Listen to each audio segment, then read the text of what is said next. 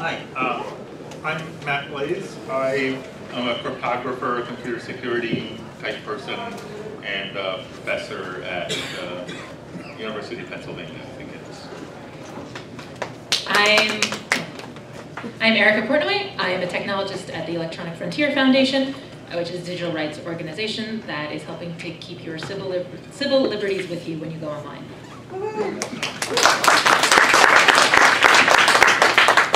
Hey everybody, my name is Xavier Ashe. Live here in Atlanta, alumni of Georgia Tech, and been hacking since the late 80s, been in the security industry since the 90s.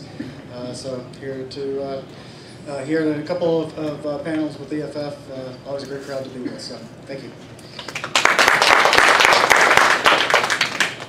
Okay, so today we're talking about rainbow tables, if not you're in the wrong room. And the title of our talk is Rainbow Tables and the Need for Longer Passwords. So from that you might guess that yes, you do need longer passwords when rainbow tables exist. But today we're going to get a bit more into the details of what that means, some of the specifics of how rainbow tables work, and what sort of password-related things you might want to do.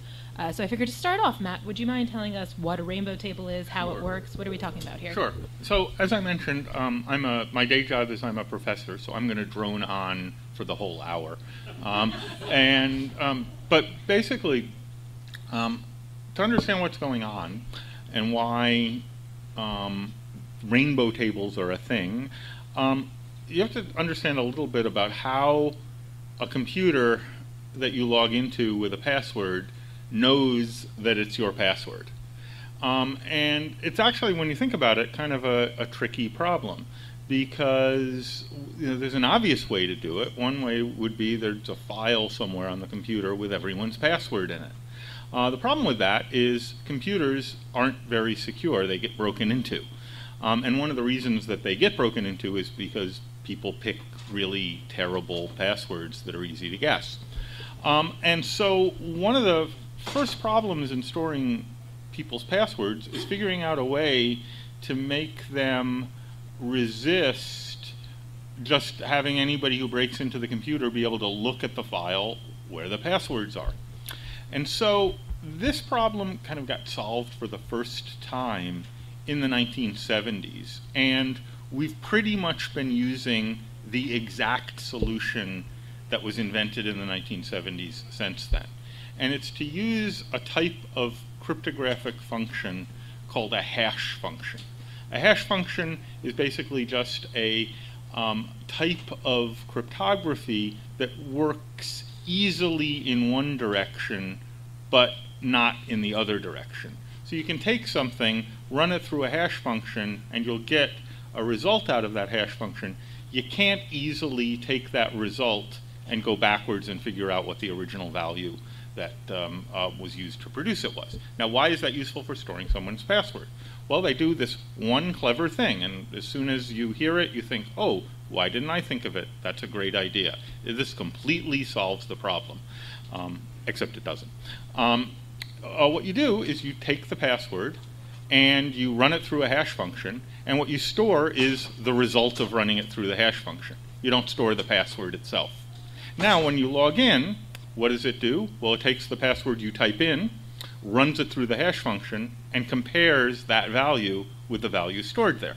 That way, if somebody breaks into the computer and gets this password file, all they get is the output of the hash function. They can't easily go back and figure out what the original passwords were. And you could, invent this idea, as they did in the 1970s at Bell Labs when the first Unix system was produced. This was the password mechanism, and you can kind of congratulate yourself and say, aha, problem officially solved. Passwords are now secure. But here's the problem. The first problem is that people are really terrible at coming up with good passwords. What we tend to do is come up with passwords that are words rather than just random long strings. And worse, we come up with words that we can remember. And they're often kind of unimaginative because we're kind of unimaginative. And they do something even worse but more predictable because we are humans. which is we tend to not come up with new passwords for every computer we use. We tend to reuse the same password on more than one computer. No one in this room is doing that, but other people out there do this all the time. If you get a hold of one of these password files, the first thing you do if you want to figure out what the passwords are is, well, you can't reverse the hash function, but what you can do is guess common passwords and see if any of them hash to the values that are in the file.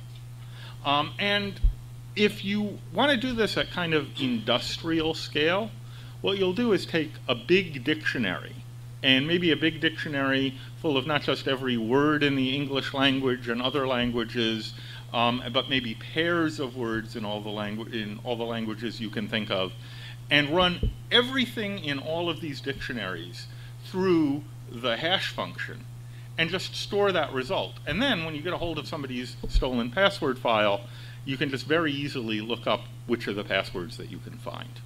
And for a variety of reasons, this technique of pre-computing all the words in the dictionary through a password hash function and just storing that result is called a rainbow table. And this is kind of the way people figure out on an industrial scale what password you're using after they've compromised a computer. So the effect is that a password that you can think of and easily remember is very, very likely already been guessed and is in one of these rainbow tables and is just waiting to be compromised. So one of the things that we're going to be talking about on this panel today is, what do we do about this sad fact? Thank you for that explanation. So we have the basic idea of why this is a hard problem. It's because people have pre-computed all of these things. So what is it that you can do to make a good password? Is there any way around this? Are we just all completely in the garbage right now because the attackers have this technique? What are some things we can do to make better passwords? So passwords, like you said, that because these rainbow tables exist, is that, and they basically are taking, they start with A, and then B, C, and they go up and they do all one-letter passwords, then two-letter passwords, three-letter passwords, and they create these rainbow tables. And the rainbow tables, as you can imagine, get bigger and bigger the longer the password.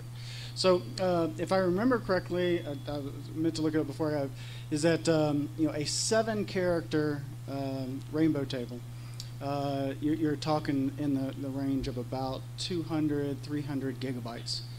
A 8-character rainbow table, you're getting close to about a terabyte, a little bit over a terabyte in size. And so that's 8 characters. And so, that a lot of places say, at least pick a 6-character password or a 7. So that's why, because it is, with the advance of how fast computer chips are working, especially things like video cards do this kind of analysis very quickly, any of those short passwords are very easy to guess and easy to crack. So the fix is a much longer passwords. Now you could think of creating this like really complex.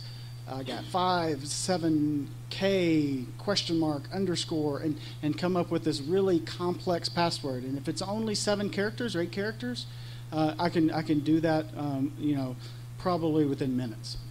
And then, but if you've got a 9-character, 10-character, 11-character password, that's where it takes a lot longer to crack that hash. Now, so the easy fix is what I like to use, passphrase. So don't even just throw away the word password anymore, and just use a passphrase. So if my passphrase is I like to eat chicken tonight. You're not supposed to tell anyone. Oh crap! Not that password, but another one.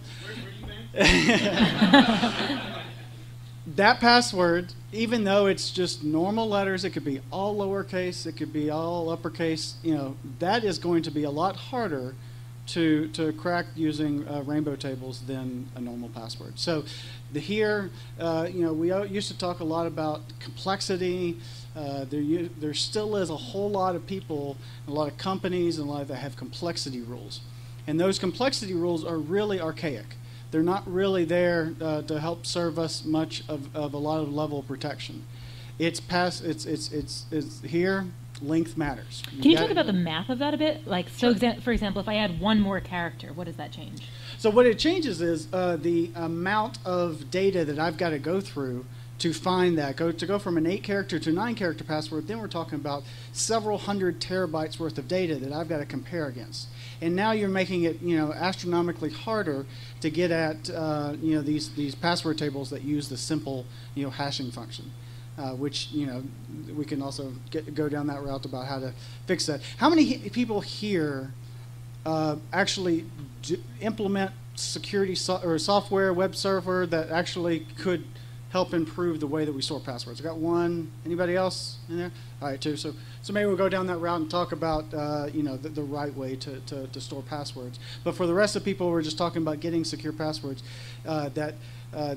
for each more character after 9, 10, 11 characters, it's another level of difficulty, and you're talking about you go from being able to crack a password in minutes to days to years, and so that's where a longer password will be secure in the long run. Yeah. So by the way, I should just say, how many people here have any kind of mathematical background, like you took math in college, right? So one of the horrible curses of having a mathematical background is when you hear people say the word exponentially, you cringe, right? Oh, this is just going to be exponentially better. What does that mean, right? Well, exponentially has a specific mathematical term. When you're talking about password length, this is one case where you can actually use the word exponentially, and it's actually what you mean. Anything you add to the length of a password is going to make the number of potential passwords you have to guess first exponentially harder. So if you add 1 bit to a password, it makes it twice as hard to find as one that's 1 bit less than that. And so the effect of that is that if you double the length of a password from what you were using before, you're making it way, way more than twice as hard to search for it. So the advantage can be on the defender here if we use long enough passwords. The problem is that we start to get into the human factors side of it, which is that we could as computer people just be sort of grumpy and say, ha, puny humans, they can't remember long enough passwords, they don't deserve security. And there are a lot of people out there with that kind of attitude. The problem is that no matter how much you badger people, they're not going to remember a 400-character password that's unique for everything they log into. I actually saw some cool studies about that. It essentially said that most people do remember one really hard to remember password and use that for the important things. They use that for their bank account. They use it for their other bank accounts. So when one bank account gets broken into, all of their bank accounts. But we're not talking about that right now. But people will have the sites that they don't care about quite as much will just use the same basic password. And that's not great because those are the sites that are most likely to get broken into. So what you want to do is you want to have a system for not ever reusing the same, even basic password. So that one really special password that you have, instead of using it for the important sites, you can use it for your password manager. Who here uses password manager? Show of hands. Everybody. Nice. This is much higher than the general population. Let me tell you all that right now. So for the other half of the room, password manager essentially means you don't have to remember your passwords. So what you want to do is let the password manager generate the rest of your passwords for any other site that you use that's not important. So the question becomes, how do you generate that password for your password manager? This one password that you want to be really secure, and that's where you want to get into this really long password that's as memorable as possible. There's a technique to do this called diceware. Would either of you like to explain that? You know, if you just go down to the end of the other end of this hotel on this floor and stop by the unbelievably great EFF booth, you will see giant 20-sided dice. And why are there giant 20-sided dice at the EFF booth? And it turns out one of the hard problems in generating a password is we are really terrible at coming up with random, sort of uniformly distributed things. So one thing we might do to generate something that isn't going to be as easily guessed is rely on a random process to come up with words and components of your password.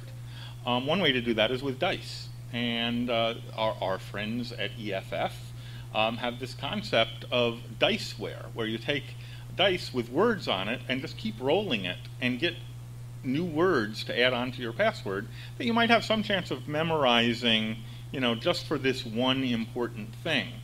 And you can be pretty confident that it's actually going to be hard to guess because you didn't come up with it.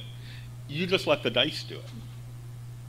And these passwords are extra great because it's interesting when you try to calculate the difficulty of the password. Like, you want to calculate the complexity of it, how many bits of security are in this password. And there's different calculations that you can use. So when you're doing a security analysis, you generally assume that the attacker knows the method you use to create the password. But that's kind of the worst or best case, depending if you're you or the attacker scenario. So for example, let's say I have a word list of 4,000 words and I roll the dice 5 times. That means I have a 1 in 4,000 chance for each particular word. So it's about 10 to the 18th total number of passwords that can be generated from 5 words on a list of 4,000. But that's only one type of analysis. Now you could say, well, maybe they don't know that I use this type of word list, and they're actually in practice just going to go letter by letter if they're trying to do a brute force attack. So that's at the very worst, it's going to take them 10 to the 18th tries to guess this password, or have to have 10 to the 18th entries in some sort of rainbow table. But it might actually end up taking longer to crack in practice. Yeah, 2 to the 10 to the 18th, I put it into base 10. I promise you I calculated it. It's not precisely 10 to the 18th. Get a whiteboard. I'm happy to. Do I need to pull out the calculator on my phone? Like, we can do this. Oh man, if there were a whiteboard here, you would all be getting logarithms right now, so you're welcome. No, that actually ends up being, it's 2 to the 66, because it's about 66 bits of security. Did you have one more thing to follow? Or I see we have a couple questions starting around now. I think we can start going there. I saw the green shirt. Hang on. Oh. Hang on 1 second. It's too loud.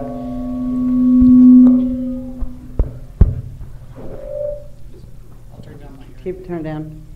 A little bit more. Hello? There you go. I was under the impression that there are 2 technological approaches that have pretty much solved the rainbow problem. One is salting, and the other is computationally intensive hash functions. Would you address those? Yeah, I mean, those are both great. This is a great example of what we call a security arms race.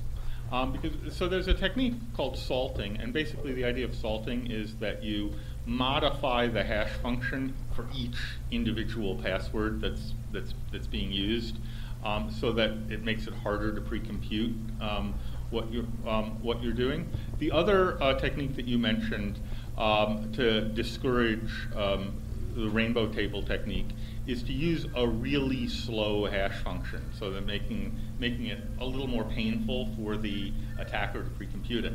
The problem with both of these techniques is that they cause just as much pain for the good guy as for the bad guy. So if you use a slow hash function, it means not only does the attacker who's trying to pre-compute it have to do something slower, it means the computer you're typing your password into has to do more work to verify your password each time. And so as computers get faster, the advantage shifts back to the attacker here. We kind of never win on that analysis. So what we kind of need are techniques where the advantage to the defender doesn't depend on the natural way computers get faster each year. And unfortunately, neither of those techniques achieve that very well. So rainbow tables are still with us. It also depends on your threat model a bit. So who are we talking about here? Are we talking about a person trying to make some money that wants to hack into thousands and thousands of accounts? Then if they're not going to bother trying to salt it for a particular type of account, because they want to hack into as many different accounts as possible. And having to pre-compute it across every different service that might have a different salt for each particular user, that really slows them down. But what Matt was saying refers to the specific case where you're trying to break into one specific person's account, and in that case you can pre-compute the hash table for that one person. So it really turns into an economy of scale question, and so it is definitely still worth it to salt your hashes, Right.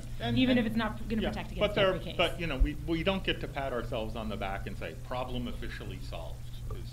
It's just not there. And do you know which of your services that you use, what they do, right? For example, I think this might still be the case. Was it Verizon that just had I think so. Verizon Australia, there's this Twitter thing going on where they would actually, they were doing some confirmation on somebody, and they said, what are the first 3 characters of your password? So if the person you're talking to can see your password, even the first 3 letters, that means they're storing that password clear text. They're not even doing a hashing function, because hashing functions, like you said, is a one-way hash. They should not know the actual letters of your password.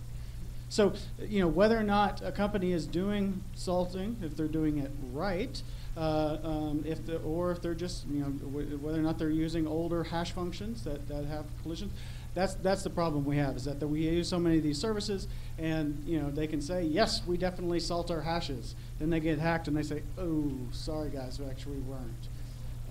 And so that's another situation that we're in. Let's see here. We're going to throw around the box. Sorry. Coming. Sorry. Yep. Hi. You talked about how archaic some of our password policies used in the private sector are becoming. Are you familiar with the NIST P800 series? Yes.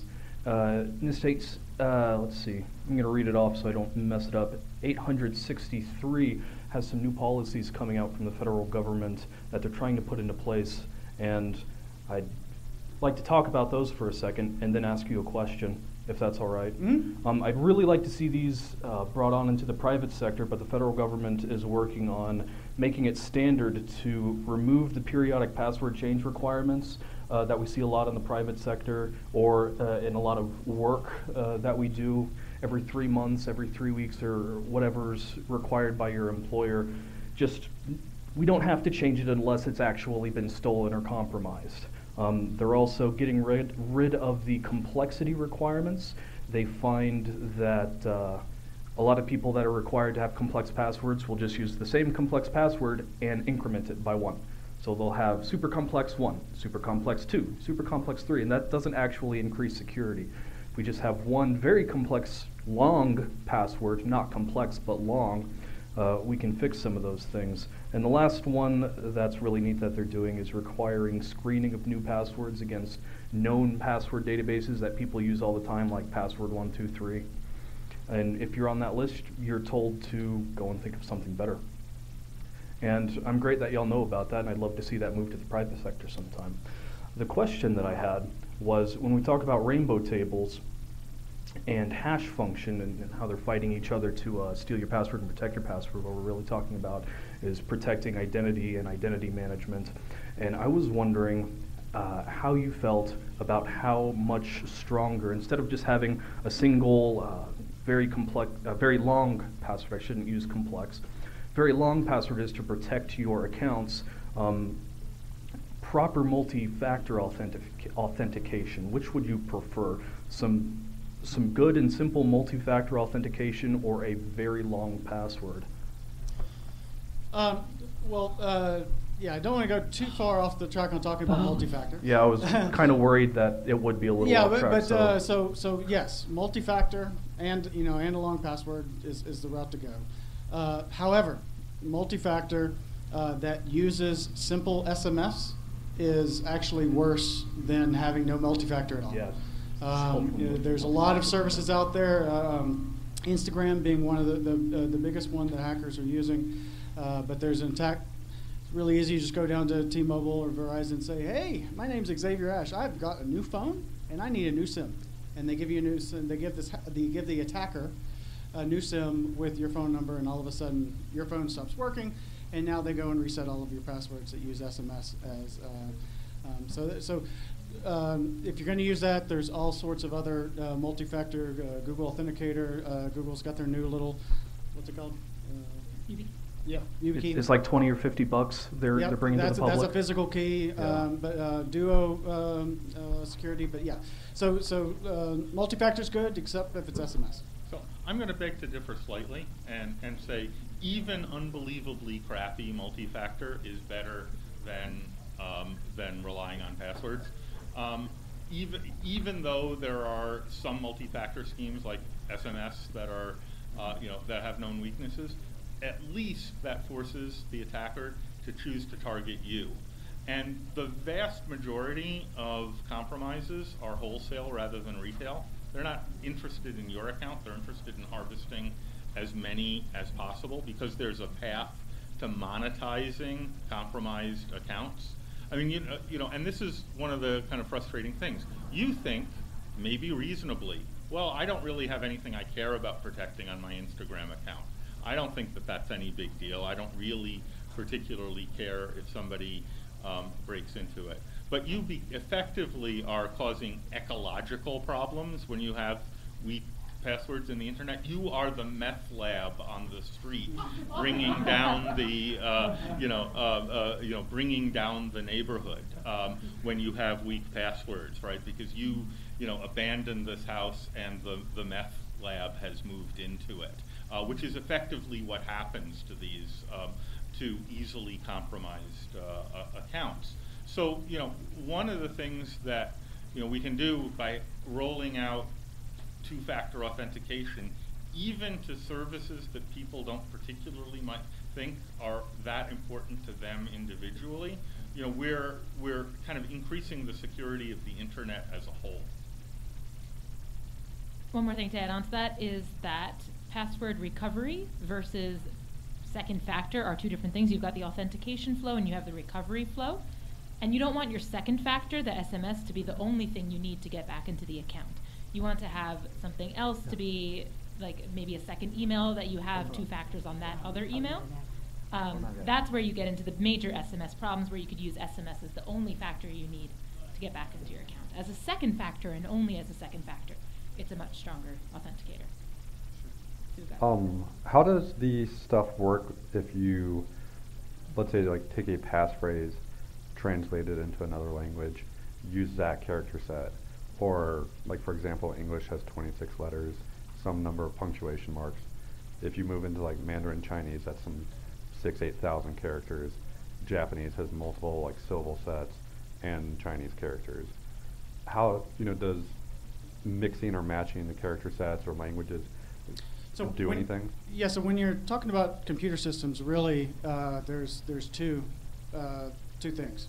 It's either ASCII or Unicode, right? And so if a system supports Unicode passwords, then you can put in Unicode, and that will, then you can, on top of that's going to be other character sets, but underneath, it's just a 2-byte instead of a 1-byte character. So that's great if you've got a system that supports Unicode. A lot of times what they're going to do is they're going to down code that to an ASCII equivalent and then hash that. And so again, it comes back down to, but yeah, I mean, and in fact, if you can support Unicode, you can put in emojis as your password. That's also completely usable as well. But again, it ultimately boils down to what was the source of the randomness that generated the password. And if it's just what you happen to think of right then and there on the spot, no matter how you happen to be encoding it, it's probably not very good. There's a program called John the Ripper, which I'm seeing some nods around. It's essentially it is a list of commonly used passwords that it tries before trying other things. So if something is a word in any language, it's more likely to be on a pre-computed list than it is if it's just not a word at all in the first place. Is it my turn? Your turn. Okay. What I think I'm hearing in part is that if you increase the length of the passwords, you substantially make them safer. And what I'm wondering is there a technique where you could do that rather quickly, especially if you have a fair number of short but fairly complex passwords? I'll give you an example of what I mean here. Let's say I decide I'll go out in the dealer's room, buy a book, go to page such and such, and find something. And in this case, it happens to be the word or words DragonCon. If I put that when I get home at the end of every password I have now, does that buy me any significant increased security? And also I'd ask a follow-up, what if I also put it at the beginning and maybe I do something like put the numerals 2018 in the middle until I figure out something better? Yeah, I mean, the thing is, we don't really know, right? Anything that you think of along those sorts of algorithmic lines, maybe something that's pretty straightforward for other people to think of too, and then it ends up in the rainbow tables, right? So, you've got to be pretty confident that what you're doing is really, really unique before you do that. So, And you could do all these clever things that you could do something like this, but for each of these techniques, the fact that you've told us that you're doing it, or the fact that something becomes a well-known technique, makes it so, it was clever until people start doing it, and then you get into this arms race. It's better to just get out of this arms race, not from the computational perspective, but from the cleverness perspective, by using techniques that guarantee you have a certain amount of randomness in it. So if you use a true source of randomness and you use that to turn it into a passphrase, there are ways you can make that memorable, such as using diceware, but the randomness isn't part of the cleverness arms race. So it's better to step out of that. and we also think there's when we've been talking about the rainbow tables here, the particular attack is, the attacker has captured a bunch of hashed passwords, and they're going to try to basically decode those passwords, or they're doing some type of brute force and trying to get in, guessing your password, and the majority of situations you're going to find in getting your account stolen is they're going to reuse a password that you've used already somewhere else. So I pulled up this page here called "Have I Been Pwned?" If you're not a hacker, then this might be a weird word, but PWNED, pwned, or just a play on the word owned. But haveibeenpwned.com, and you can go to see of all these breaches that you've heard about: Yahoo, some of the others, LinkedIn. So these huge breaches where. We talked about, yes, sometimes the passwords were salted, sometimes they weren't.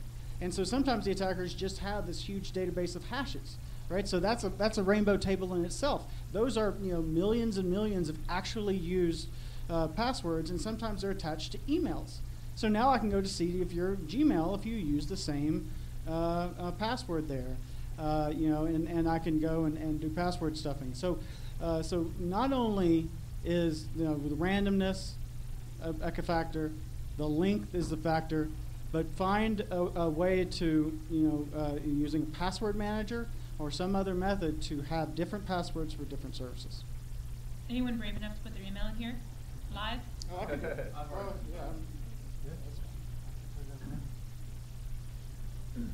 Oh yeah, I've had this account since like 1994. So where's the list? Yeah, so there's this one is the separate security breach, the Adobe breach, anti-public, Bitly, Dailymotion, Disk, Dropbox, Edmodo, Exactus, Exploitin, Last.fm, LinkedIn. That's how many different passwords attackers have. And also security pros like me. By the way, we get these databases as well. And somebody mentioned it, but that you'll start to see it. Where did I see it just the other day? I think it was on GitHub. GitHub just implemented this, but the people that put this together created a great lookup and did some great interesting math behind how to be able to search this really quickly. But you can actually use this as a service. If you're one of those people that raise their hands that they're responsible for a website, is that you can do rainbow tables as a service, or password, crappy passwords as a service. What it does is you take the password that you've stored for your user and you send against this service, and it'll say, is that password already been hacked? Because as well as looking at my email up here, I'll scroll all the way back up, I can actually click on this password button and I can put a password in here, and it'll show me whether or not my password has been stolen. And if it hadn't been before, now it is. Yeah. This is one we should look for. At that point, so you're giving them your password. No, I'm not. I'm not. Okay. So this is one of my old, like I said, the non-secure, where you just sign up for a website. This is a website, password that I've used, a number of times, and it's in their database 33 times. What about biometrics, fingerprints, retina scans, things like that? Is there any security advantage to that? I mean, the 4 digits on my iPhone are not very secure. Fingerprint, I would like to think, is more secure.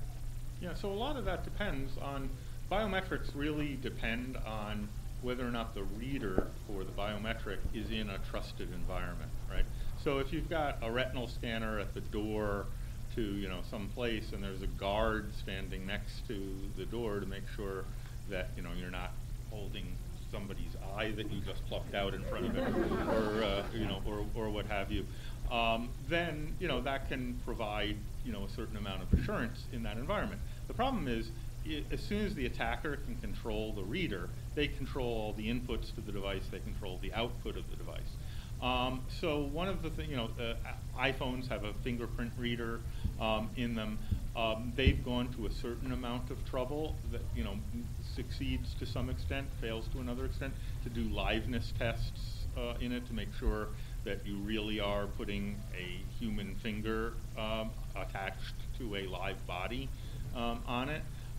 If that fails, then it becomes really, really easy to spoof it, and the number of bits of entropy in that is too small to really give you much assurance. So biometrics are great if you can meet the assumptions behind them, but in a lot of environments, particularly remote login environments, you can't really meet those assumptions. Do you use gummy bears? There's an attack where you take a gummy bear, use it to pick up a fingerprint, you put it on the scanner. So. Yeah, and a lot of those, the actual device itself, like you said, there's some of them that are very easy to get through. Some of them are just have a lot more better technology around them.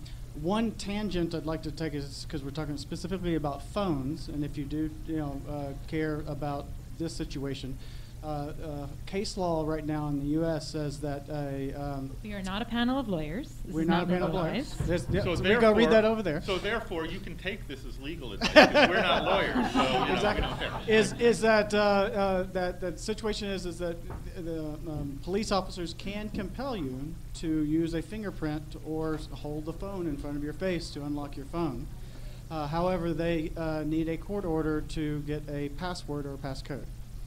So, just take that with a grain of salt. Like I said, I'm not a lawyer, but... We have another question? Yes. Hey, thanks for this panel. This is great, guys. Question about password managers. You guys brought up earlier, but we kind of skated over it. 3 times I've run into the wall of deciding I'm going to get one, but then looked at it and go, I don't know a damn thing about this stuff. It could be one big data mining operation. So, please, password managers. Probably better than not using a password manager at all is the first thing. The second thing, I and other security people I know tend to use 1Password. I haven't personally audited it. Yeah, 1Password or LastPass. 1Password's on the web, right? It's centralized. So you can do it in multiple. Yeah. Yeah. So there's two. A lot of the password services, like either 1Password or LastPass. So I've got LastPass here on my browser. You see that? Is that they store those passwords in the cloud so that you can go from device to device and remember. I can use my phone or use my laptop, and LastPass or 1Password can get that password and log in for me. So that's really convenient. However, if you would like to step up, there's KeePass, KeePass, is basically stores it all in a file. So, for example, for my work stuff, I don't want to store my work passwords in LastPass along with my personal. So, just again, I'm a security guy, so I've got a higher level of paranoia. But so KeePass is one that just stores it in a file. So again, different use cases for different scenarios, but yeah, for most consumer use, LastPass or 1Password will both have been audited, used by security pros, and I would trust them. Yeah, and the other thing is to remember the game that you're playing. It's not the game you're playing is not to defend yourself completely against somebody who's targeting you specifically, because if somebody with enough resources who's targeting you specifically is going to break into your house and replace your phone with another phone and get you typing in the password, you can't defend against that. Nobody can defend against that. But that's not the threat for almost anybody. The threat is the wholesale attacks, right, where you are part of a data breach. And any of these techniques where you're using a unique password because on every site because you're using a password manager and maybe have two-factor enabled, moves you from being a wholesale target into being a targeted target. And that's where you want to be. You want to force the attacker to be after your particular password rather than as many passwords as they can find. Real quick, first, I saw Erica kind of cringe when you mentioned KeePass. Was that the one that was sold to a questionable entity? That's the one that has terrible usability. Yeah. There's a lot of drama in the open source community about the different versions of KeePass. That maybe that's what you're thinking of. Like there was this version, and they branched. Yeah, one of them was sold. And maybe there's KeePass X, KeePass XC. I think it was maybe open source, but then the original one was sold. But then the branched version of it is the one that the super free software people use. There is some version of KeePass out there for everyone. I cringed because I come from a background of usable security and I read all the papers about how usability gets affected and things, and KeePass is the one that's so difficult to use that it makes it too hard to use it for most cases, which leads to password reuse. The most important feature is that people actually use it. Yeah.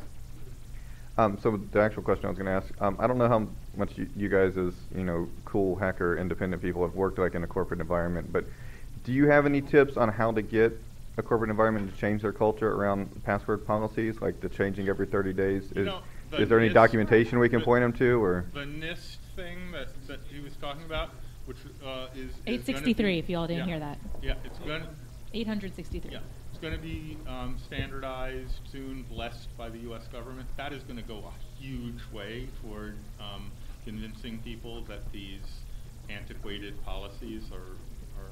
There's research papers that you can point to. The NIST standards come from research that independent researchers have done.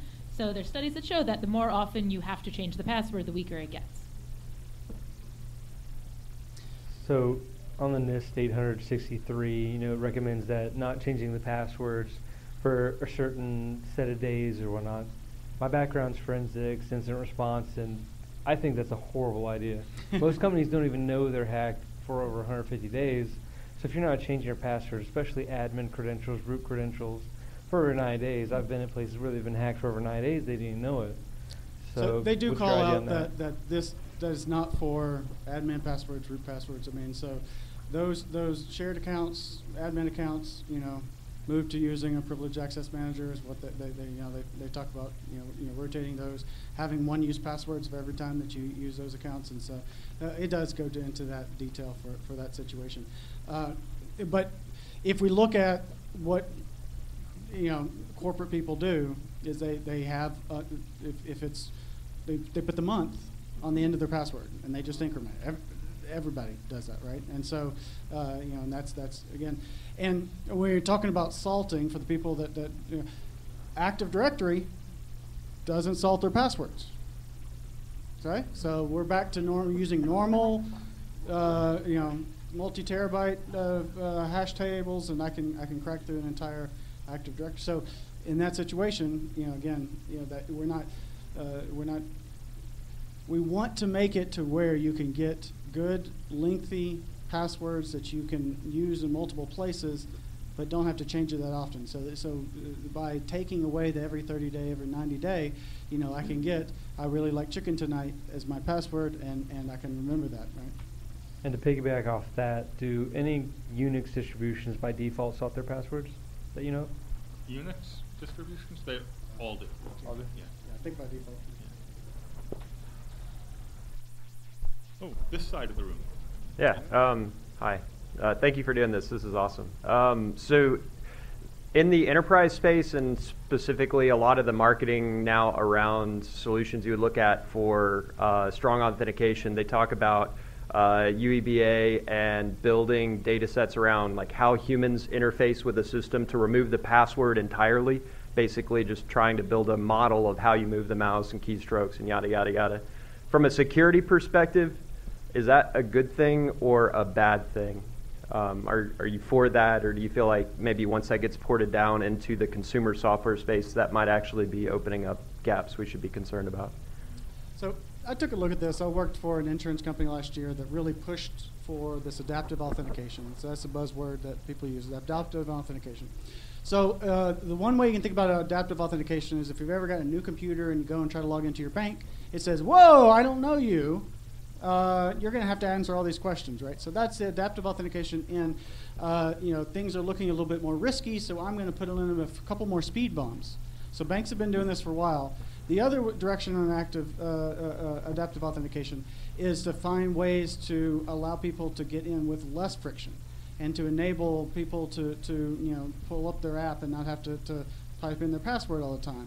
And so I looked into this situation because they were pushing toward do it this other way, and I was fairly convinced with the studies, and you take a look at it, and each implementation is a little bit different, but in general, the amount of uniqueness in especially mobile phone data that can be collected it does make it where you can look at those use cases, and again, your own scenario, your own use case, but that especially for consumer-based scenarios, you're going to get a lot more assurance that your end user is the actually person they are by doing that type of adaptive auth.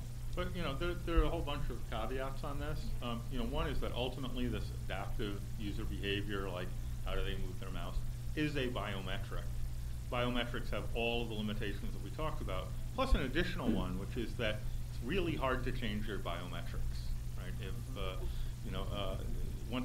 once that behavioral profile gets compromised, it can be regenerated in other places, and there's nothing you can do about that short of like, well, I guess I'll just move the mouse with my right hand instead of my left hand from now on. So you get to change it once. So before I worked at EFF, taking off my EFF hat, I worked on a system that does these adaptive techniques. We didn't call it that back then.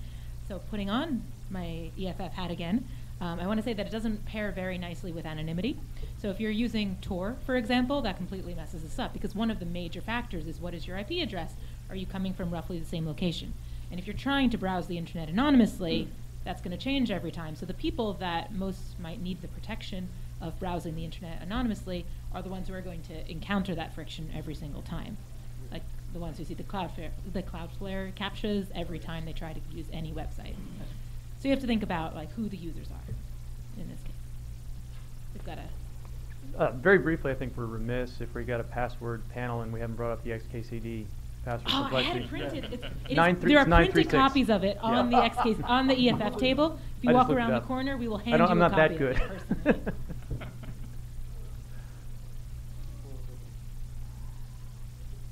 it is.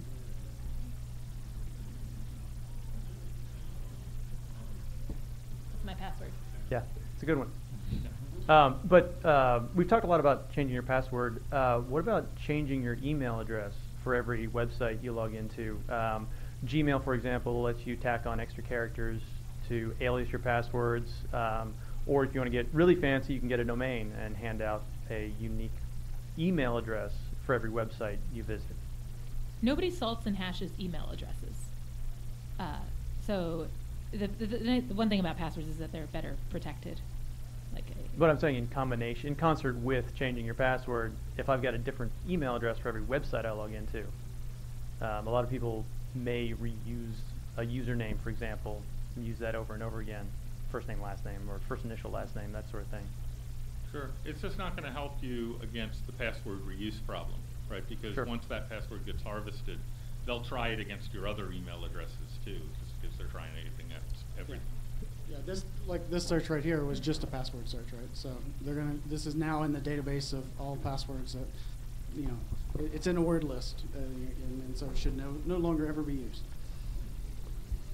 Good. So what do we do about the fact that most people are actually going to a place where input is a lot harder, right? People are going to phones, and input of passwords is actually harder. So picking long passwords is an even more difficult challenge. Like, I don't want to type in, you've probably 6 seen words. some experiments around this. If you use Slack, there's the magic link that people are doing now.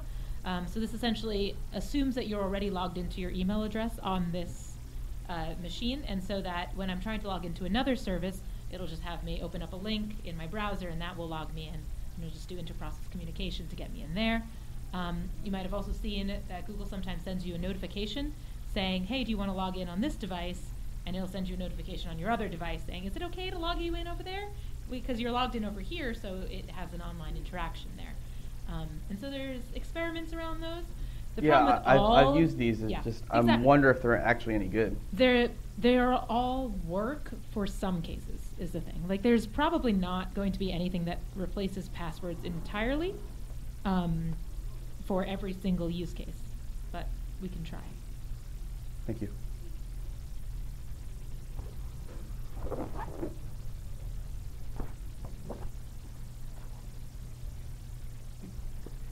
I wanted to ask a question about user IDs.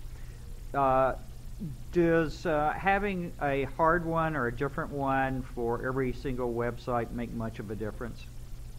No. So it's the same answer as the email question. Yeah. Essentially, like the passwords that people are trying, they're trying them against all the different accounts. Like they don't have like necessarily you could have a matching. It might be a little easier to have a matching of, oh, this particular email has this particular password, but once they get the list of all the passwords, they can try them against various different accounts across different sites. The one thing that you could look at is, instead of like a different account or a different email for every one of those, is to kind of separate things. If you most of us have jobs and personal lives, so there's 2 different email addresses. Let's say you have you run your own business. Okay, the machine in which you do your accounting on, do not use for any of the personal stuff. You can also use that type of protection along with have a couple of different email addresses or logons. So if your main personal account gets into one of these breaches, they are instantly going to go out and try, my email address and if it's a Gmail account, they'll try to log me on Gmail. They're going to try that, and so you can limit some of the protection by doing that a little bit. You don't want to get to a point where you've got 5,000 different usernames and passwords, and so I think that might have some function in those scenarios. Use a password manager. Yeah, so I did want to kind of talk about it for those that do manage and create authentications as part of their job, and we talked a little bit about hashing and a little bit about salting, and kind of the right way of doing things. And you can look this stuff up online, and a couple of websites go into it pretty well. But the idea right now is that you want to make sure that you are doing a salt for each individual user. That is, you're not using the same salt for all of your passwords, and you store that password salt along with that hash in separate locations in your authentication systems, so that you'll have a database of salts and a database of hashes, and it's harder. The attacker might have to look in two places to get both of those. So.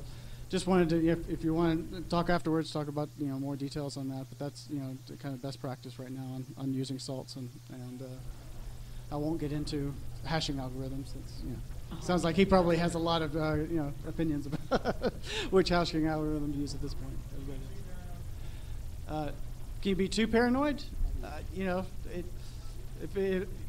If it affects your life, it's with password managers, it makes it a lot easier to have different passwords for everyone, and to have different email addresses for you can do that kind of stuff with the password manager.